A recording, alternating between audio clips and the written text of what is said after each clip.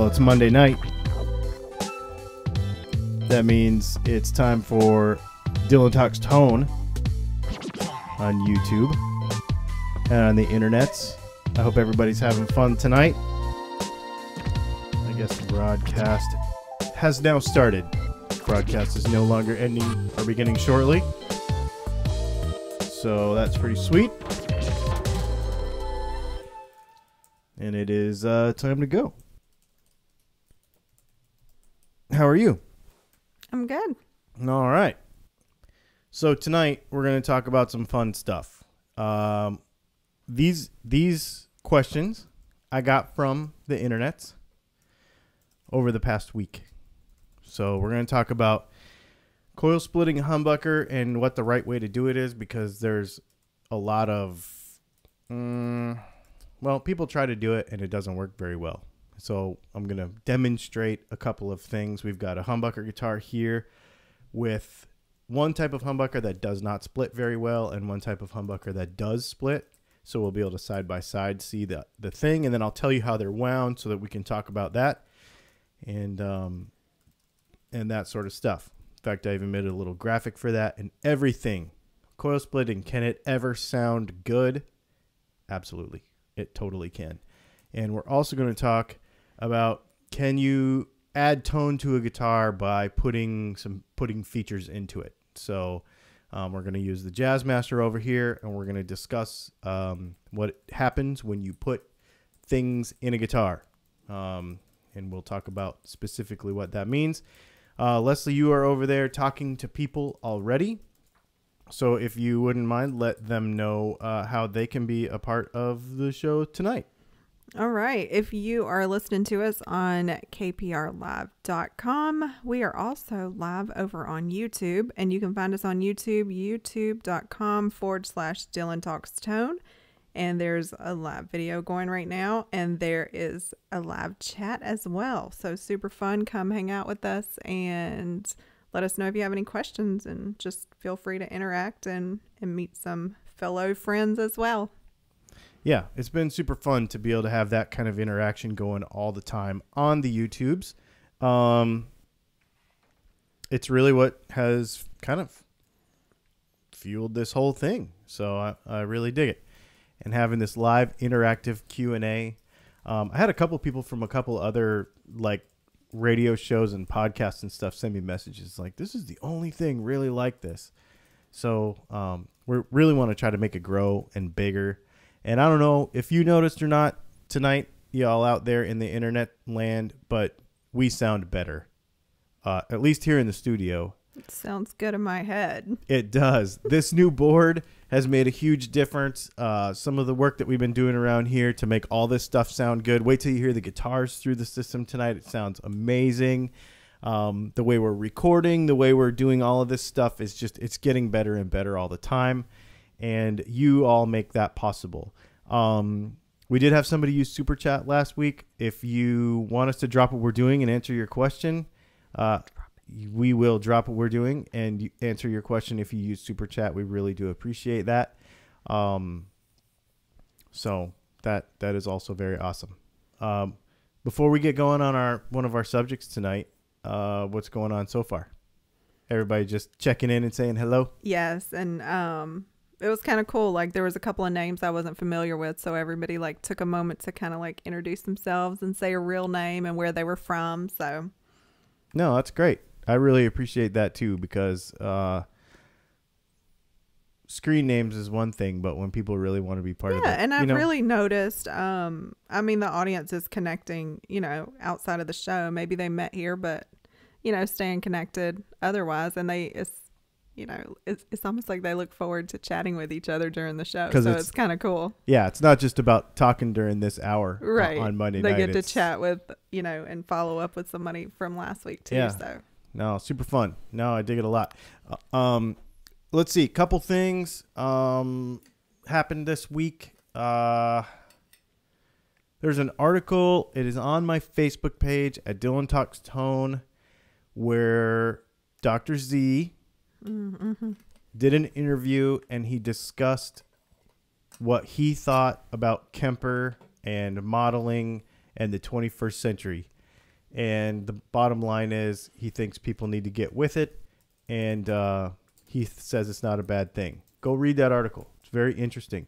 Even from an amp builder's perspective, he felt like there was opportunity in it for him, even though people were modeling his amplifiers. He took the initiative to jump on and do things himself. Just go read that article. It's on our Facebook page, Dylan Talks Tone. Go check it out and leave your thoughts on that article, on that post, because it's very interesting. It's just a very interesting perspective, I thought, especially from a guy who, you know, most people will say, well, Kemper is like pirating amps, stealing their soul.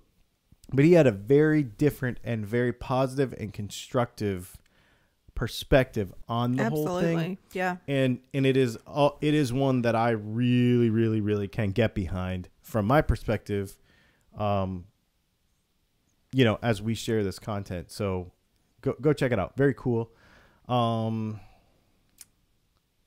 Guitar player for Judas Priest got Parkinson's. Crazy. Drummer for Mr. Big died of Parkinson's this week. I think this week. I think that was this week. Which is weird. Our heroes are getting old. Apparently, Robert Plant played in our state last night. In Charleston, maybe? And Charlotte. Was it in Charlotte, North Carolina? Well, the people I saw posting about it make me think it was probably in Charlotte. Everybody said he was amazing. Right. And everybody said they were glad that they didn't do a ton of Led Zeppelin stuff. It was very interesting. There was like kind of a 1/3, 2/3. Most people were like, I'm glad that he is just making his own music. And some people were like, well, they should get the band back together. And the other people were like, old stuff is old. I mean, like, how old is he now? 70 something. Oh, I mean, wow. So, but the thing is, he's still making new music. Right. Right? Like, he's not Led Zeppelin anymore. Right. He's someone else. He grew up. He grew up. Let him grow up and let him make new music. Very interesting perspective on that thing, too. You know, I'm always jumping on conversations that have to do with progress and new. So, very cool. Let's see. What do we want to talk about first? Let's talk about, unless there's questions rolling in. We have one viewer saying thanks for the help earlier. So on our Facebook page earlier, in fact, we can talk about this. Let me grab this guitar right here, and we'll talk about the question that came up earlier really fast, and just kind of spread it around so everybody knows. Okay. We'll use this Jazzmaster as an example. One of the things he was asking about, and I will see if I can show this a little more up closely. He was asking about putting a 24 fret neck onto a Telecaster. So different guitar, same concept. It's a bolt-on neck. And the thing is, though, you would think that you could just put a 24 fret neck on the guitar and everything be fine.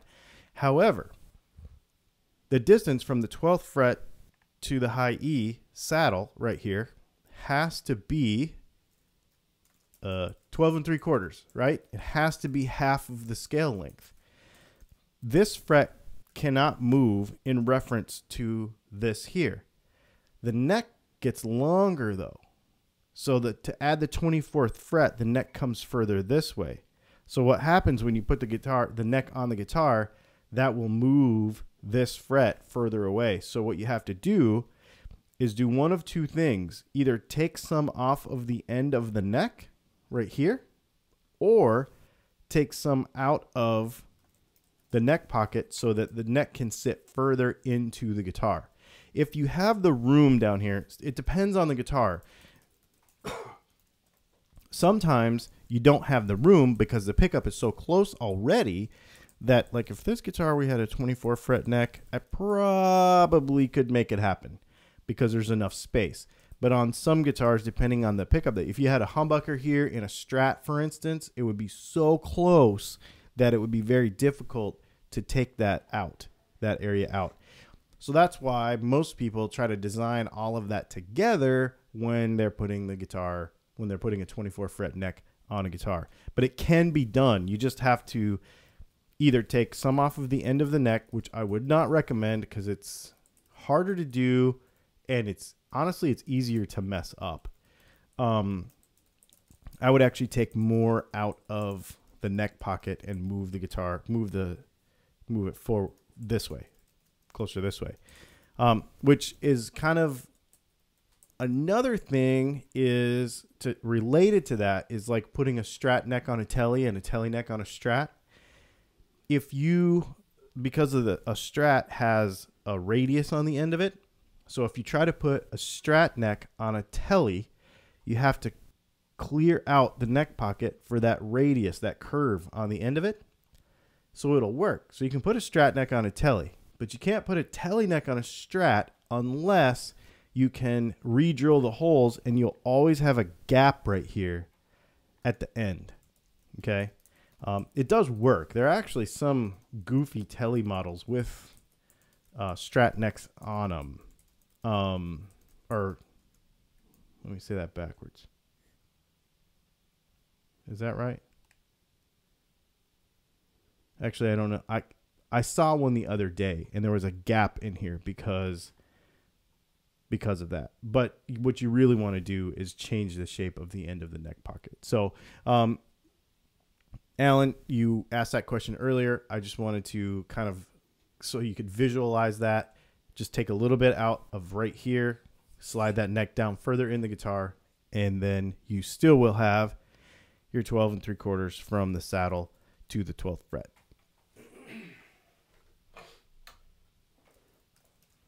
So that was something that came in over the internet too. I guess I did not think about talking about that one some more.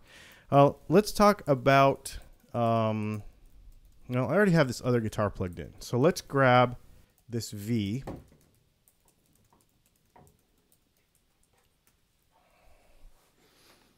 So for a long time, this was my favorite guitar. I played this, I was playing in a band at the time, probably played this guitar. I probably gigged it twice a week, and I played it every day. I play it less these days, but it is fantastic. We're going to use this guitar to talk about our subject of coil splitting, because someone asked today on YouTube for me to do a video, and I'll do an actual video for YouTube, but I told them that I would talk about it on our live show tonight. So what we're going to talk about is how can we make coil splitting actually work? Because most of the time when you split a coil, so let's say we have this coil this pickup right here. In a normal PAF-y kind of pickup is about 7.5K, and it'll have an Alnico 3 or 5 magnet, okay? And when you split that coil, that then becomes 7.5, well, okay, so whatever. It's going to become like 3.6 or so, something right in there. 3.6K with a very small coil and not much magnet, because humbuckers don't actually have a lot of magnet because of the way they're designed. They only have the edge of that magnet and then up through poles.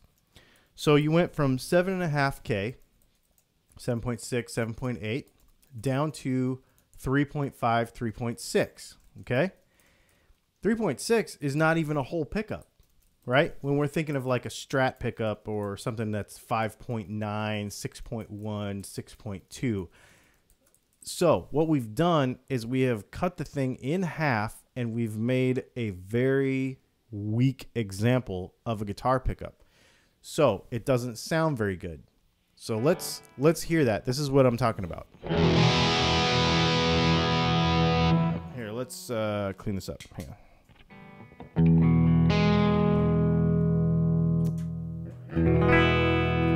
Okay, so here we have, this is a super reverb, pretty clean with nothing else on it except for a little bit of reverb, I think. All right, so that's the bridge pickup. Now let's coil split that and cut that in half. Now that is what people talk about when they say, I can't stand a coil split pickup because it sounds so weak.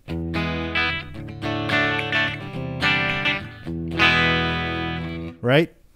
And really, there's no real way to fix that with this pickup, because no matter what you do, when you cut it in half, you're cutting it completely in half.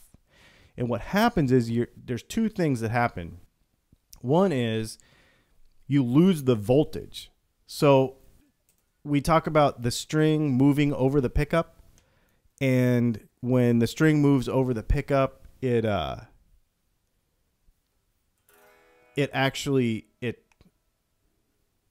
creates inductance, which creates a voltage. Okay, and so we're actually cutting the potential down. We're cutting it in half,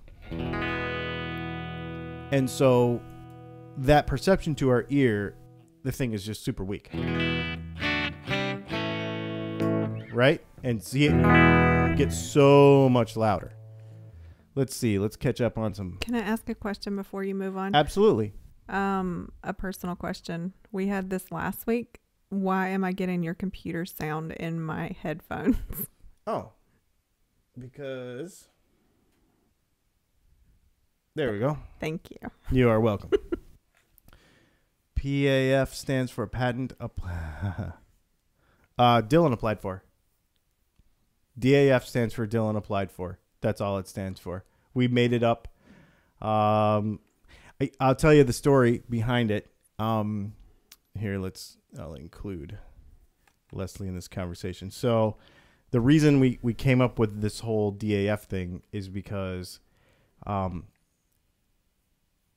I've been making these pickups for a couple years this way. And the managing editor of Premiere Guitar called me out of the blue one day and said, no, it wasn't John. It was Rich Osweiler. Rich Osweiler is another editor for Premiere Guitar. He called me out of the blue one day. I have to interrupt you again. Before you play guitar. Your guitar is not coming through to the radio. It is not. Well, that's weird. It's not coming through to the radio? That is what Jack says. Okay. So, hang on one second. And let's fix that really fast before... You know what? I bet it didn't come out before last week either. And to tell you the truth, I don't exactly know how to fix that on the fly. So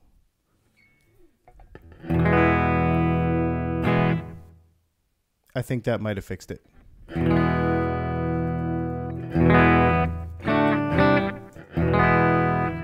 Yep, I think that might have fixed it. We'll see. He said we're pretty much right on live. There's not much delay, so he's still talking to me. I'll let you know. Okay, sounds good. So anyway, Rich Osweiler from Premiere Guitar called me up and he said, I want to feature your DAF or your humbucker pickups in the top 10 best pickups of 2016, I think it was. And I think we're good. Okay. And he said, what do you call them? Because he'd played them at NAMM. And I didn't really have a name. They were just our humbuckers, you know. And so we had to name them. So that was actually Jimmy's idea. That was another friend of mine's idea. He's like, just call him Dylan applied for. You put your name on everything else. Just put your name on that too. Yeah. He wanted me to make little paper stickers and everything, but and the funny thing is, not many people ask. I mean, maybe they assume. The person that asked the question tonight was like, I assume that's what it meant, but I wasn't sure. But it is interesting that not many people do ask that. So maybe they assume, maybe they don't recognize that it's different. I don't know. Man, that sounds good.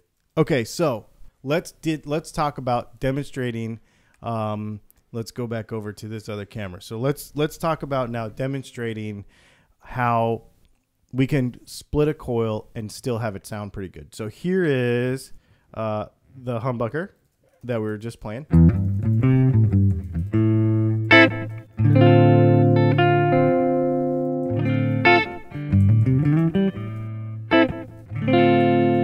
All right, so now let's split that same coil and listen to it.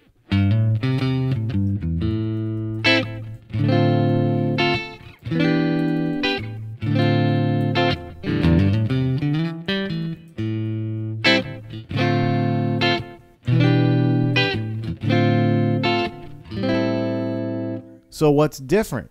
Because it really does sound like we can make it sound real stratty, like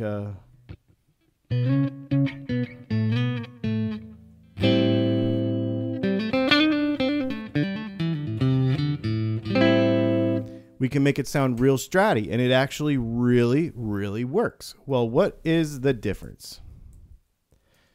That pickup that we're using in this guitar is our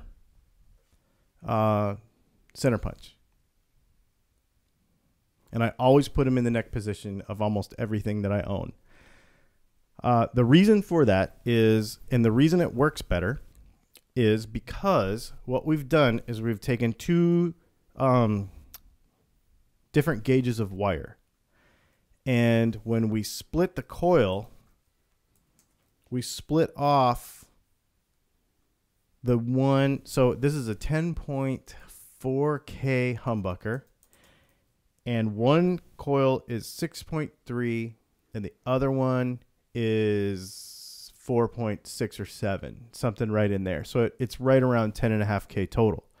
But when we split it, we split the 4.6K coil off, and then we are left with 6.2. Well, 6.2, if you remember that number from a few minutes ago, is the same as a hot neck Strat pickup. So we're still left with a whole pickup, not a half of a pickup. We're left with enough voltage from that pickup to still be considered, proper tone. On top of that, we're only cutting about 30% of the power of the pickup instead of 50. Now, if you listen really close, it is quieter. It does not keep full volume, because technically it will never be able to keep full volume. But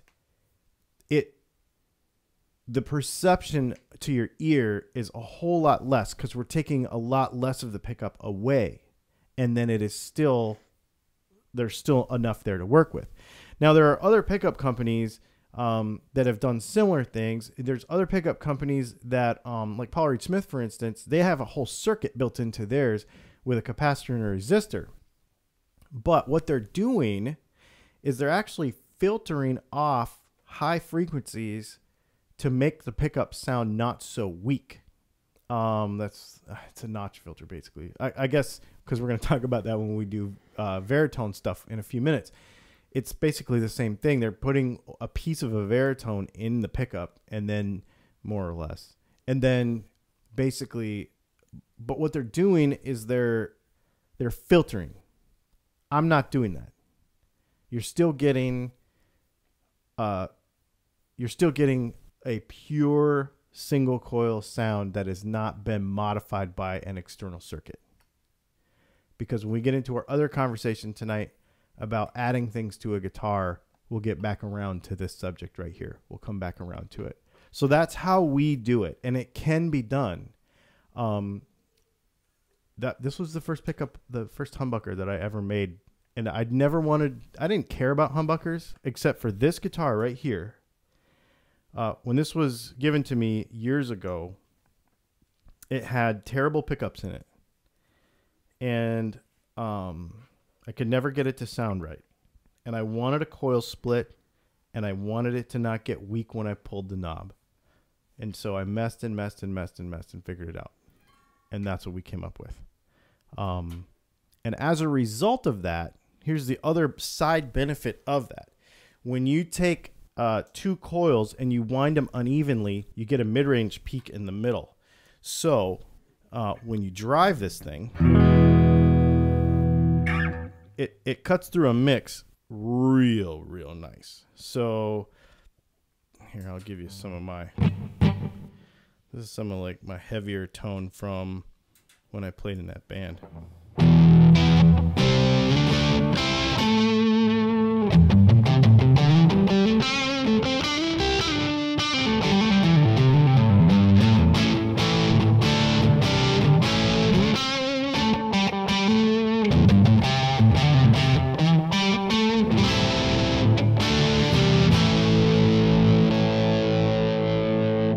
And then the bridge pickup is still very like AC/DC.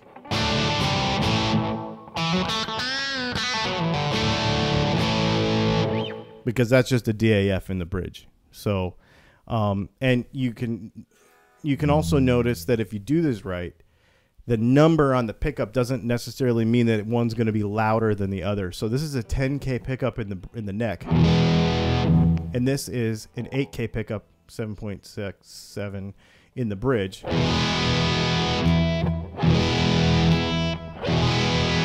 Because there's a big misconception. A lot of people think that you put a hotter pickup in the bridge and you put not as hot in the neck, otherwise it's not going to be that balanced. But what you're doing is actually trying to understand what frequencies you want to hear in the neck pickup versus in the bridge pickup.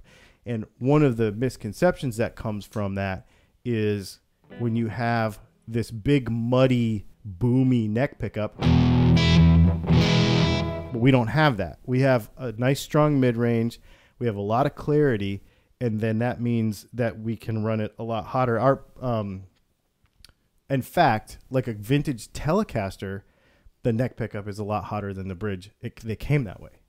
So, just a little side point there about pickup output. So let's go ahead and mute this and get this guitar unplugged.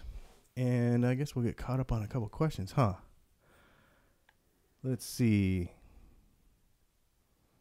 They tap their pickups so that they're not full output. So when they tap it, there's minimal. Okay, so that is exactly right. So let's read this again. I read that PRS taps their humbuckers so that they are not full output. So when they tap them, there is minimal difference in output.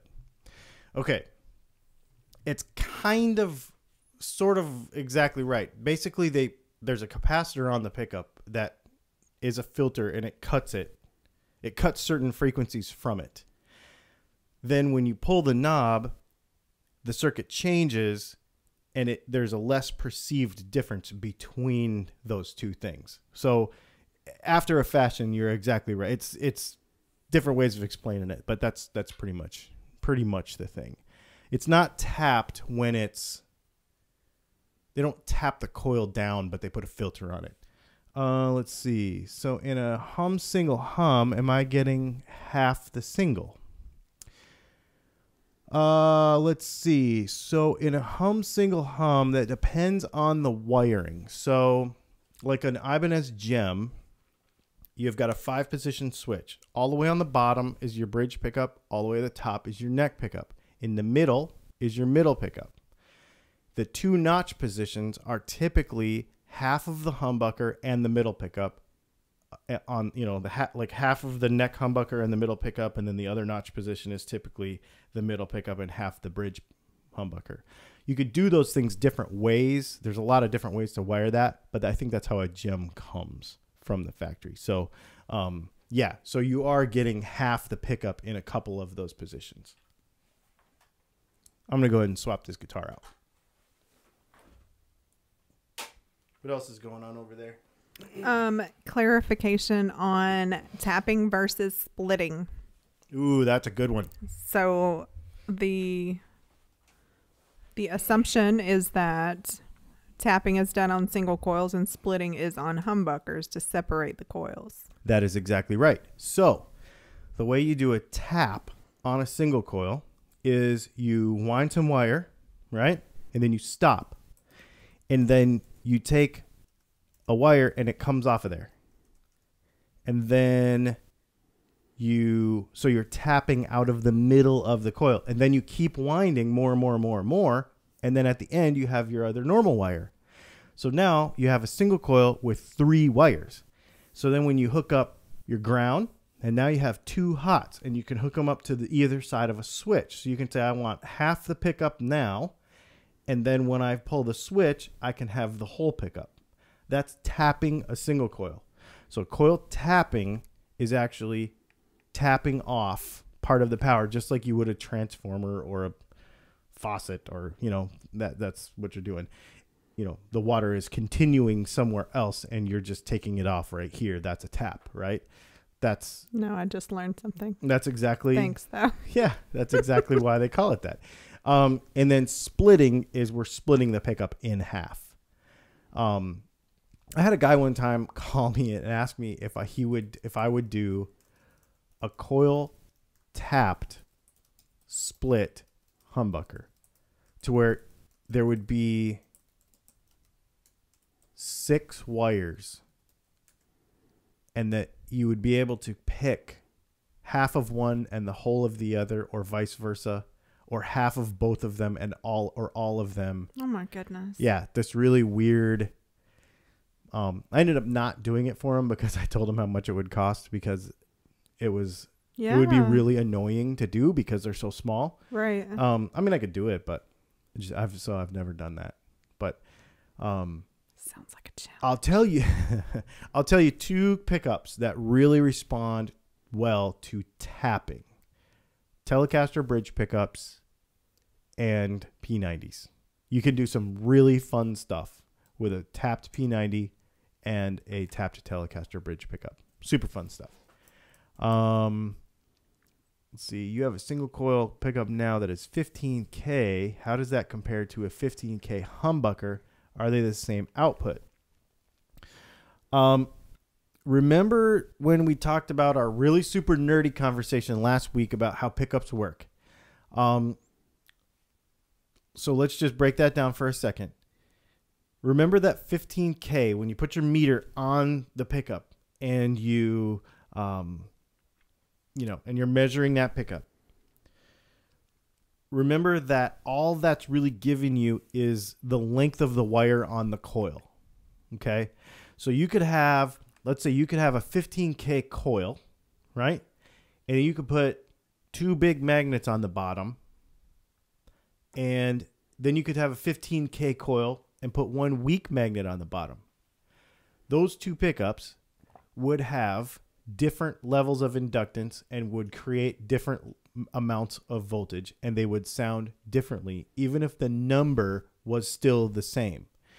A 15K single coil is probably, I'd be curious to know what guitar that's in.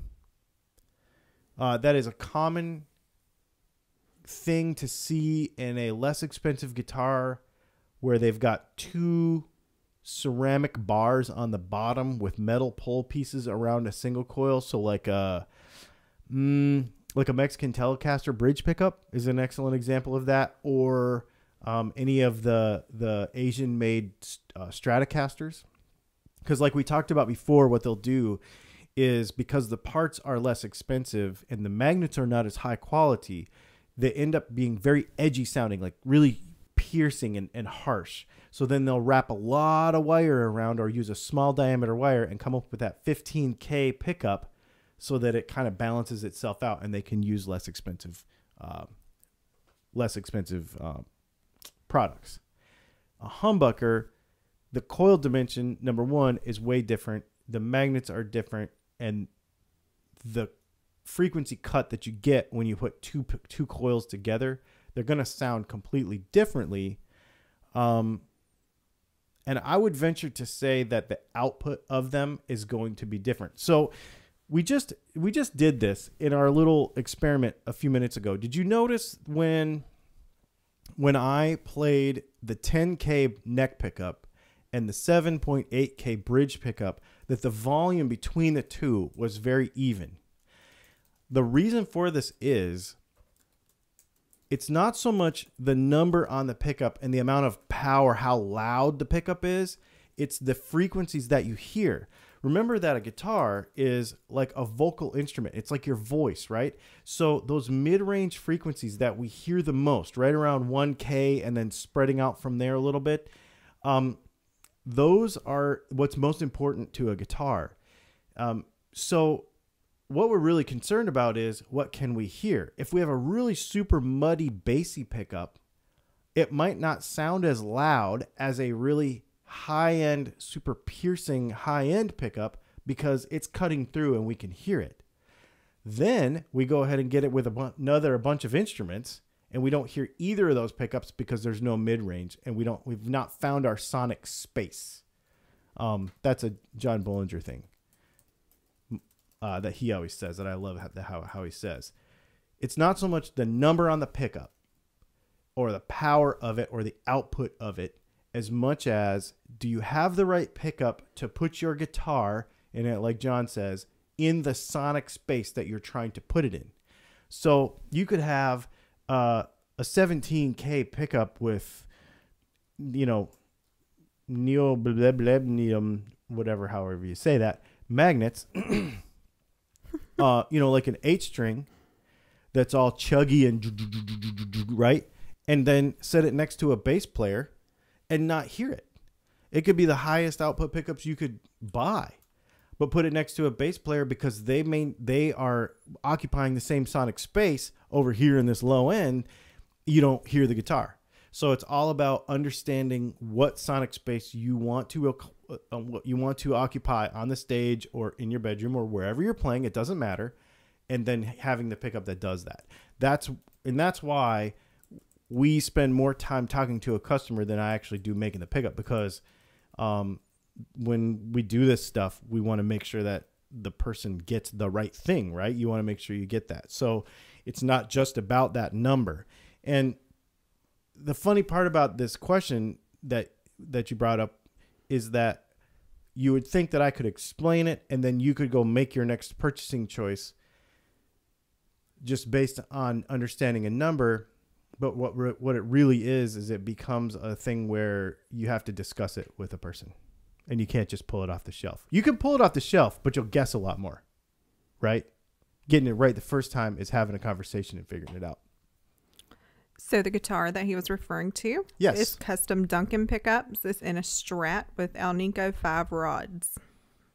Yeah, so that's probably on SS. I can never remember their names, but yeah, that's probably like 43 or 44 gauge wire wrapped around Alnico 5s. Super, super hot stuff. Can you recommend a good splittable Tele bridge pickup? I will make you one. Yes, I can recommend you one. Shoot me a message. And again, this comes down to having a conversation. I can say, recommend you a good splittable Tele bridge pickup. Yes, I can recommend that. But shoot me a message and we'll talk about what you're actually looking for, because we can make it any which way, and have that conversation like we were just saying and come up with something really cool for you. But yeah, it's totally can be done. P90s are the best. What do you think mechanically or in their design makes them so versatile with not only great cleans, but they sound amazing with drive? That's an interesting question.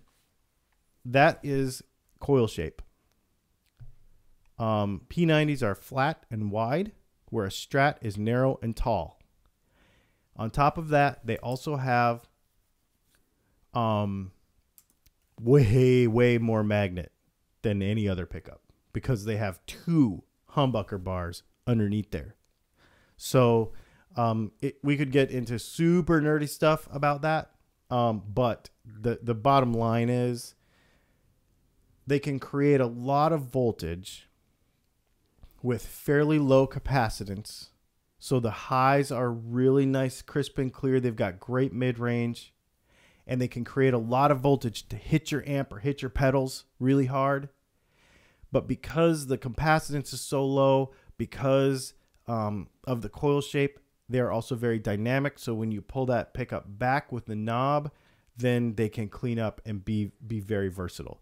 It is their design. I agree. It is why they are the best. They're my favorite too. I don't actually have a guitar with P90s in it right now because I sold it. The orange one went to Texas, but they really are my favorite.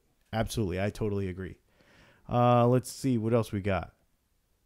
Have you ever used rare earth magnets in a pickup build? Rare earth is a little bit of a misnomer.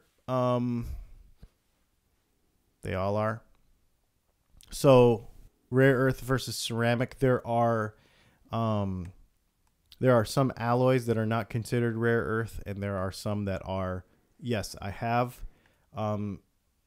It's not really. I could do it, and you wouldn't know the difference. I'll just say that. That's the thing. I have a subsequent question to Okay. that. Awesome. This is fun. Would it be possible to put a controllable electromagnet in a pickup, and then you could vary the strength of the magnet? Wow. That is exactly what you could do. I have not seen. So here's the thing. How does string gauge affect That's a different output? question. Okay.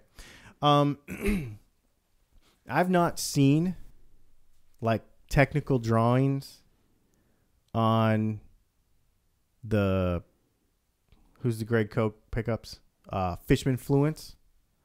But I have a feeling Yeah. that they are doing something with those stacked circuit board magnetic plates and a battery that is allowing them to adjust the inductance in the pickup. And I really think, I don't know for sure, but somebody's going to do that. There's the dilatone people that change the resistance of the coil. Yep. So they've got resistance and capacitance of the coil. They're basically putting a Varitone on a pickup. Which I don't like as much, but it's very cool. It's a great idea. It's a thing that could be perfected, I think. But that right there, or wherever you are in the internets right now, that right there is a cool idea. To be able to vary, to package it and make it work would be a whole nother story. And I really think that it would take some 21st century technology. I don't know for sure if that's what Fishman is doing, but I've seen the parts and I can almost imagine that it's possible that that's what that is. That's cool. Yeah. And I could be completely, totally wrong. Don't take me. I mean, I'm literally imagining. I'm looking at the parts, looking at the question that was just answered and thinking, I wonder if that's what they're doing. But that's all it is. I do not know. I have no idea. I've not seen enough to know for sure. How does string gauge affect output and tone of a pickup? Are your pickups designed with string gauge in mind? All right, this is a huge thing. Because I've made these videos. I made a video about putting 7s on your guitar and how it changes the tone and stuff. And people got really mad at me because they said, oh, it kills tone and this and that. Yes. The string, the mass of the string does make a difference. That's why your high E sounds different than your low E, even if you tune them to the same pitch. They do sound different. That's why playing a chord in one position versus the other position, even though it's the same timbre, sounds different because you're using different parts of the string, the different motion of the string, everything. So yeah, it does make a difference. I do not design my pickups with them with tone in mind. I will tell you, I have been how do you want not design your pickups with tone in mind? I mean, I do. That's funny. I was That's like, a wait, total, what? That's a total faux pas right there. With strings in mind, having an effect on the tone, I don't. Because that's just too much of a variable. Everybody's using different stuff. I test everything with 10s, but I will tell you, I've been gravitating towards heavier strings because I've been playing harder.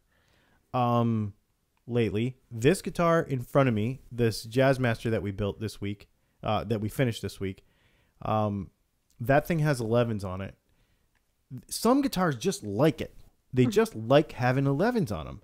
And a Jazzmaster is one. It's because of the break angle of the bridge and how it all works. It doesn't even feel like it has 11s on it. It just works better. And then this one behind me on the wall actually has 13s on it. That is 13 to 52 strings on it. The V? Mm-hmm. Really super heavy. Because I was doing some down tune, half step down stuff with it. And so I put heavy strings on it, and I never took them off. I just really like them. Let's see. Let's talk about one of our other subjects tonight.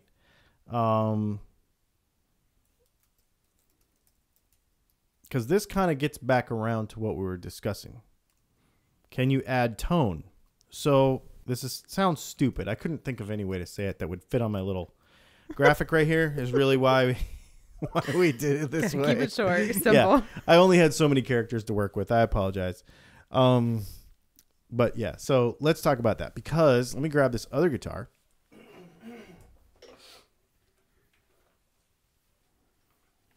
Sorry for the dead air and the guitar pick in my mouth. So we're going to talk about tone. And what I mean by can you add tone is this is kind of what we were discussing earlier with this whole Paul Reed Smith pickups with the capacitors in them and them giving you the perception of more power when actually what they were doing was taking something away. Now, this is a great guitar to use to explain this with. We actually just uploaded a video. We actually just uploaded a video today that we demonstrated this even more, but we'll get into it in just a second. I just see a question coming in. Isn't a Jazzmaster a short scale? Do you feel that short scale guitars need heavy strings just for tension? Nope. A Jazzmaster's 25.5. A Mustang is 24. You're thinking of a Mustang, which looks kind of the same, but it's not. The body is very similar. They have different wiring and different switches, and you're thinking of a Mustang. So yeah, is Jaguar the same? 24. Yep. We have very educated listeners. Yeah, absolutely. It's awesome. All right, hang on. All right, so we're gonna explain. We're gonna show you what I'm talking about adding stuff. So everybody, I guess the easiest way to say this is the purest tone ever, the most potential that a pickup will be able to make is when you have a pickup, a wire, and an output jack. That's it, with nothing else in it. And we've done, a bunch of videos. Our most popular video we've ever made, I think, is the 500K pots versus 250K pots, right? And it's 9:48. We're going to run out of time. Talk faster. So here's what we're going to do. I'm going to show you. Let's turn all of this up. Let's crank it all up.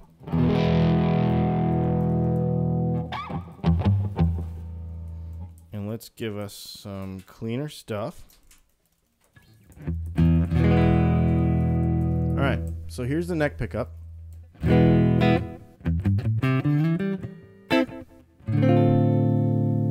Now here's the neck pickup without this circuit in it.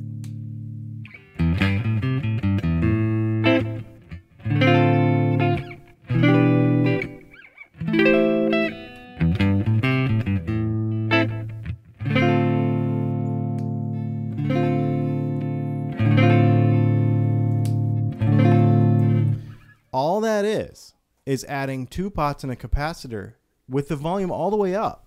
So the least amount of effect possible. So what I'm getting at here is anytime you add a component in a guitar, anytime,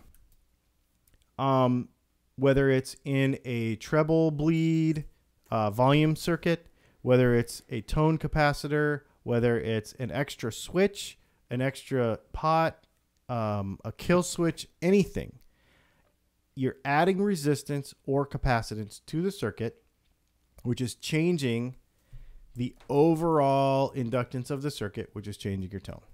Anytime you add anything, unless it is a active guitar, then you have a preamp in there and it doesn't matter because you're juicing it up. And people will say, well, yeah, but if I put a treble bleed on it and then I turn the volume down, that doesn't go away as fast. No, all you're really doing is you're filtering it differently. That's all you're doing. You're just changing the frequencies that are being filtered. And so the perception in your brain is that you're doing less to the signal, when in actuality, that's not really true. Sort of like what we were talking about earlier with these pickups that have basically an LC circuit in them that makes it to where it sounds like they're not split, and then when they split them, they don't sound split. Like it makes them sound like they're already split, and then when they split them, they're not split. You know what I mean? It is literally that confusing to your brain, so you can't tell the difference. But those pickups, if you pull those pieces out, will sound different. They'll have more clarity. I just don't like it. I don't like that way of doing it. So you want to hear a funny somebody had in the comment? Sure. He said most PRS owners are tone deaf. That's why they don't know any difference in tone. I think they just like the pretty wood. That is my... Those are pretty guitars. They're absolutely pretty. Let's see. What do we got here? I'm putting some in my Firebird, and I already have the pickups. Do you think it would be possible to make red P90 covers? There's a way to do some fun stuff with P90 covers. Shoot me a message and I'll help you out with that. We can do some fun stuff with P90s. They're not traditional looking, but you can do some fun stuff with them. So anyway, I just wanted to share that part. And basically the thought I had on Varitones, we're going to have to do a whole video just on Varitones, but basically that's why having one in your guitar is always going to suck a little tone. And something came up on YouTube today. Somebody was like, well, I thought position 1 on a Varitone on an Epiphone Lucille is a true bypass. It's not, because there's actually a coil and a 100 ohm resistor in there. So there's always a little something coming off the top. Anytime you put parts in a guitar, you're going to be taking something off the top. That's all there is. That's all there is to it. What else you got going over there? Talking about learning Sons of Texas songs. Oh my goodness. That's so funny. I just talked to him the other day. A lot of good discussion. I mean, they're like, I don't mean there's good discussion. I'm saying people really seem to appreciate the discussion that we've had tonight. Oh, awesome. That they got a lot of value out of it. Excellent. Yeah, and if you have things you want to add or things that we missed, or you say, hey, you breezed over this, can we talk about it more next week? That's exactly the kind of input that we love. The chat thing will go away after the show is over. After a few minutes, it's there for a few minutes, but then it goes away. But this is only good during the live show. So if there's anything we missed or didn't cover when the video gets rendered, make sure you ask your question. Yeah, again. Ask your question in the comments on the video and or on our won't Facebook be page. Responding. He'll actually be responding. Yeah. On our Facebook page, on Instagram, anywhere really, on the internet, I'll try to get to you. But I always really try to make sure that I keep up with the YouTube stuff. I hope that we get so huge one day that I literally have to work really hard to do that, because I always want to make sure that we connect with everybody. Even people that aren't so nice, I still try to connect with them and understand them.